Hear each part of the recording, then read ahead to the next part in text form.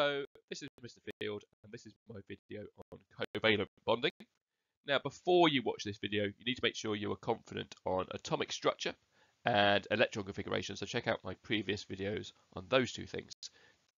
And in terms of what's in this video, we are going to be looking at covalent bonding.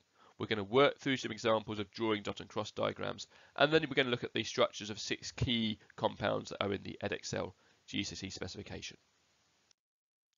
So what is a covalent bond? The simple answer is that a covalent bond is a shared pair of electrons. That's a 2-mark answer in an exam. 1 mark for saying shared electrons and the second mark for saying that it's a pair.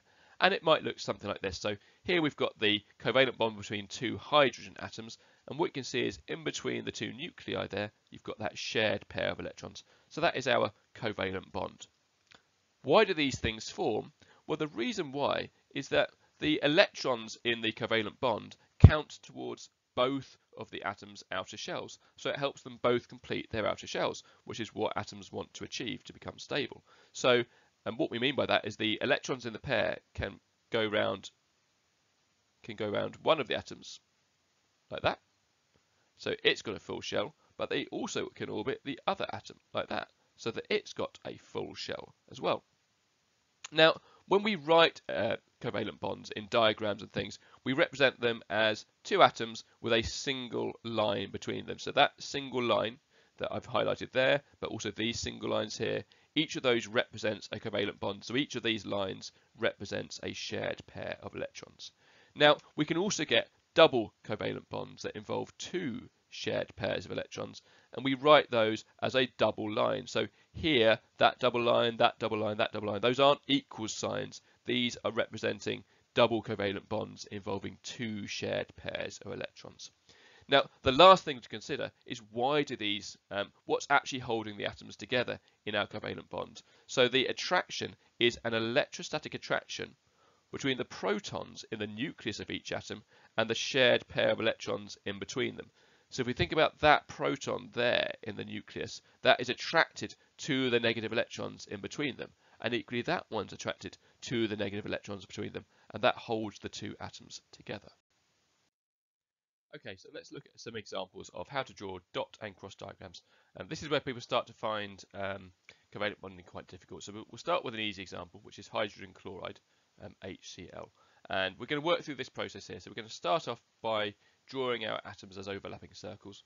Then we're going to draw an electron pair in each overlap, and then we're going to add lone pairs. Now, as we start off drawing our circles to represent the atoms, it's nice and easy with hydrogen chloride. There's just 1 hydrogen, 1 chlorine, so we draw them like this: H for hydrogen, Cl for chlorine, with overlapping circles to represent the outer shells. So that is step 1 done. So step 2 then is that we're going to draw an electron pair in each overlap. Now we've only got 1 overlap, so we're just going to draw 1 electron pair. Now note, we've drawn it as a dot and a cross. The dot is to represent the electrons from hydrogen, and the cross is to represent the electrons from chlorine.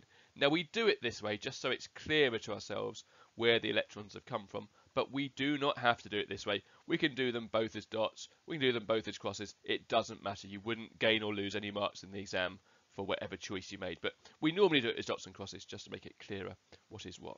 So that's step 2 done. We've drawn an electron pair in the overlap. The final thing to do, step 3, is to add in lone pairs to fill each outer shell. Now hydrogen only needs 2 electrons for a full shell, so we won't draw any pairs there, but chlorine needs 8 electrons for a full shell. It's already got 2 there, so we're going to add in 1, 2, 3 more lone pairs to make it up to 8 in chlorine's outer shell.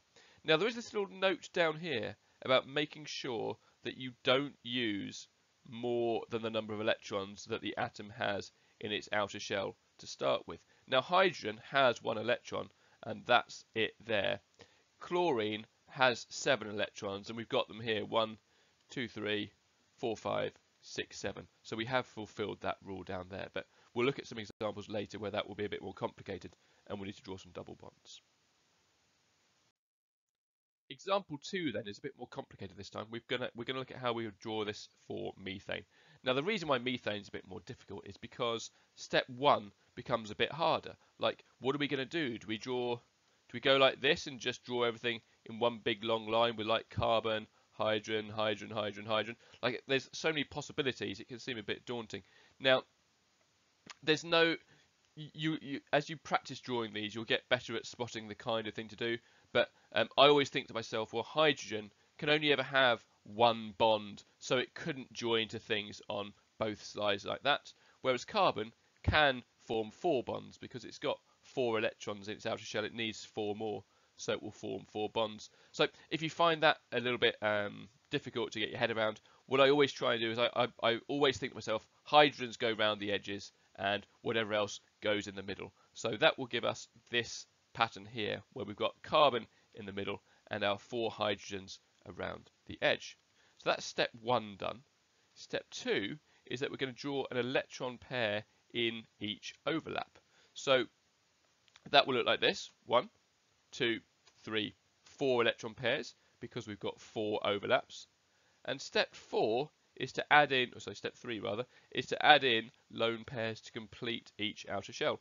Now, carbon now has 2, 4, 6, 8 electrons in its outer shell. So there's no need to add any lone pairs for that. And each hydrogen only needs 2 electrons anyway, and they've all got that because remember the pair in the overlap counts for both. So that is happy now. We don't need to add any lone pairs in this example. Our final and most difficult example is carbon dioxide, which has the formula CO2. Now, if we think about step 1, drawing our atoms as overlapping circles, could it be like that? And that's a common thing that students do where they have 3 overlaps because there's 3 atoms. No, you never get that kind of triangle arrangement. Instead, we're going to have a couple of possibilities of straight line arrangements. Now, do we go COO or OCO? As a rule of thumb, atoms tend to be, molecules tend to be symmetrical. So this one here is not symmetrical.